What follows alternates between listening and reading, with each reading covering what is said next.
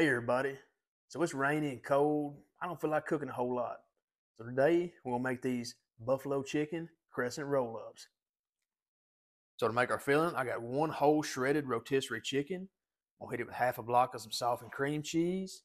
I'm gonna go on about 3/4 of a cup of some shredded mozzarella. We're gonna hit it with a good dose. My buddy Bobby T's Mighty Mitch's wing sauce. Measure this one with your heart. You already know, gotta follow that up with a good dose of my SPG. We're just gonna go ahead and start mixing this together till it gets nice and incorporated.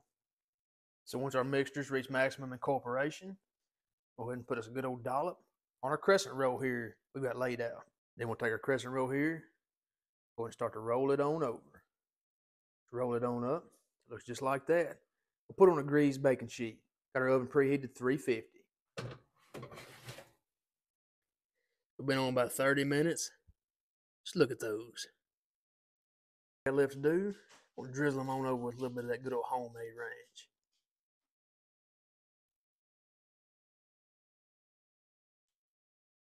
Let's go and cut in one of these bad boys, see how we did. Take a look at that cross section. These things are hotter than a $2 pistol. They're gonna be delicious. Going for that bite.